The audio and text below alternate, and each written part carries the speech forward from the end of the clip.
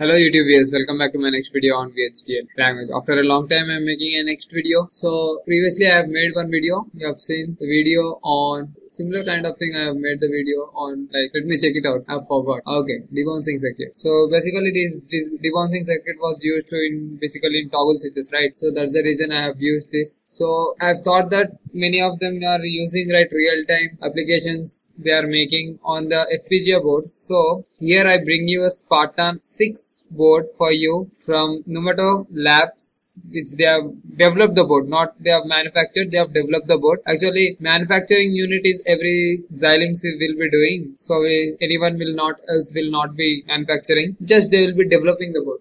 So development is different part and manufacturing is a different part. So let us see what we will be going to do and how this Spartan 6 board looks like, and what else we can do with this board. So basically you can able to see here the picture of it, Spartan board of Numato's Mimas. It consists of 4 switches with 8 LEDs they have given inbuilt, and remaining things I have given as ports, right? They have 2 ports like P1 port, and here you can able to see there is a P2 port also present. Okay, P2 port, and here you can have your P1 port, and this is your power cable. Okay, so for that power cable we have a power regulator. Okay, and there is a VC, V out, V exist. Okay, negative and positive, USB 1 and 2 and 3 they have given everything. This is U6. To understand this USB module, right, to understand USB program to this programmable language, so we require this IC, okay, which converts USB programming to serial programming or something like that. And we have a 12 Hertz crystal, and this is a JTAG. You can program it using JTAG also. Now we will be only seeing this USB. Okay, we will be not be considering this JTAG programming. Later if it requires, then we will be seeing. And these are the pins which are present.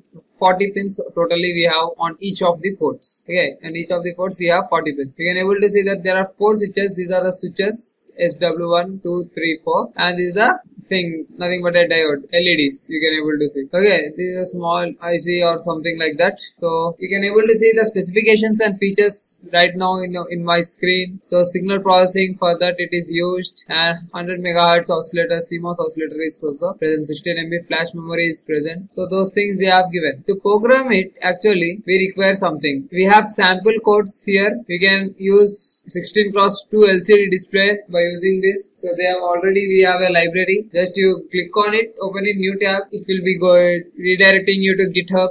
Just download it and just open it. See, ISC we have file I call ISC file. So just open it, just see the code, and you can able to dump it the code. So push button switch they have already given. They have given on LEDs, 7 segment display they have given, 8-bit VGA port they have given, audio and stereo audio we have already built this small modules for you for using it. So we will be using a small module that is nothing but your LCD 7 segment display we will be using. So how to write our own programs, right? I have told in my previous videos many programs, right? So I will take any of one of the program like multiplier. We will multiply 2 values. So let us see. We will multiply any 2 values and we will be displaying on 7 segment display, right? 7 segment display can display up to 9. So we have to use very less values like 0 into 2 or 3's are 9. See, maximum value is 3 and 3. 3 is nothing but your, how many bits I can write in 3? 2 bits, right? 2 bits I can write 3.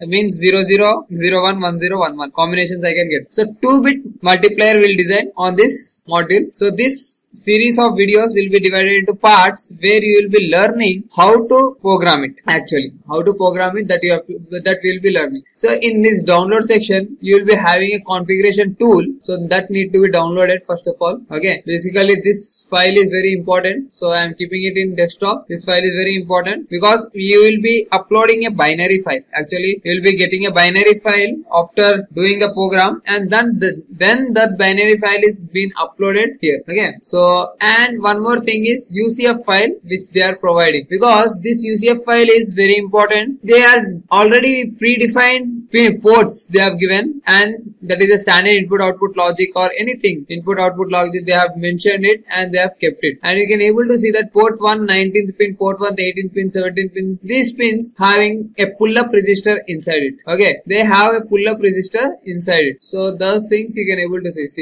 We have totally 40 pins, right? Everything has been mentioned here. Every pin has been mentioned. Clearly they have mentioned every pin. So you can use it in a very simple manner. Okay, so in my next video you'll be going to see a small program on LED using blinking of LED using switch. Nothing but see, you can able to see a sample code push button switch. Okay, that we will be seeing. We will be not using his program. We will be writing our own program actually, and then we will be seeing by using pull-up resistors. Okay, what is this pull-up? What is this pull-down resistors? Those things you need to understand. If you not understand, we'll make a separate video of it, because here comes your embedded part. Actually, embedded part comes here. This is all is your digital programming. What we have done till now to mix this digital with your any of your component called a chip. Then you require. Okay, so that is a basic thing. I hope your projects will become very much easier by seeing this video series. Okay, I'll be making this video series by the name called Play with FPGA. Okay, I'll make a playlist called Play with FPGA. There you can find it. Okay, I'll be uploading every videos of it. Till then, stay tuned to my channel. If you are new to my channel, just subscribe my channel, because you will be getting this kind of videos, especially on demand videos also I make. On demand videos also I make. If you demand any video that I want this thing, if I know it, then I will be making it surely. Otherwise, I will take some time and I will make it. If you like this video, how I explain, please like that button. Or if you don't like it, just dislike it. If you are disliking it, please comment below why you have disliked it, because I will be improved in my next video. Thank you for watching this video. Till then, stay tuned to my channel. Have a nice day.